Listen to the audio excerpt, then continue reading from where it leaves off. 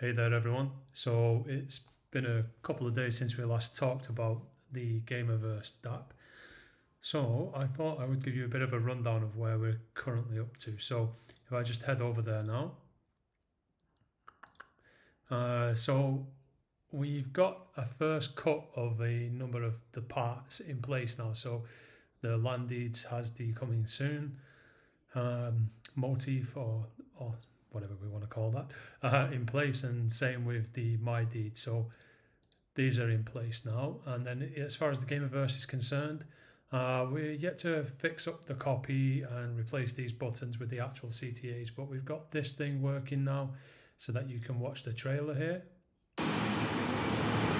I'm going to close that down, and as you scroll down here, we've got the first cut of the carousel going to.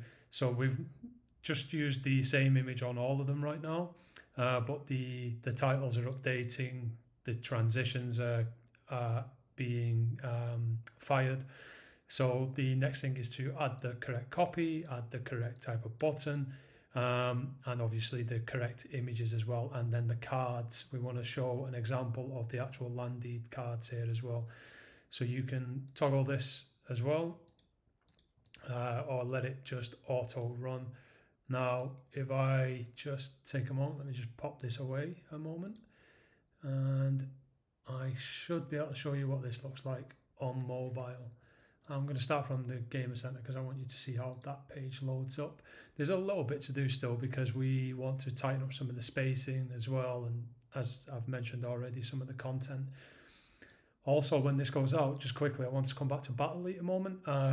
This issue has been fixed, and it kind of was like embarrassingly pointed out that that thing was popping over the menu, so we fixed that up as well. Okay, so coming to the GamerVerse, so you get this nice kind of welcome screen. I think the image really looks good in the top corner there now. This fills the screen right now, but we're going to add a little bit of margin on each side there because we don't want it to touch right up against the sides of the screen. We want to just give it a bit of a gap. But otherwise that's done. Coming down here now, you can see how it fixes this menu up on the side here.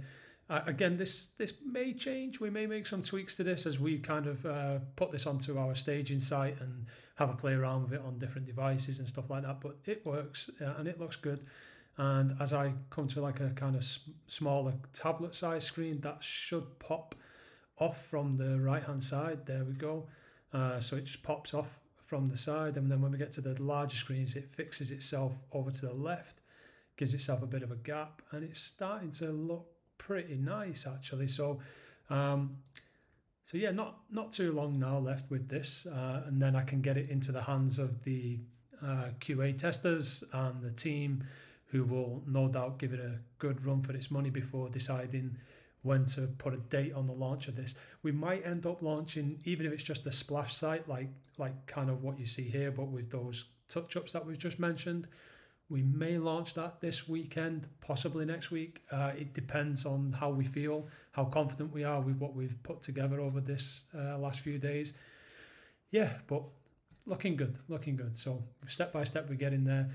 So just finish these things up, and then we can get on to actually minting the land deeds, which will be pretty cool. All right, peace, enjoy the weekend.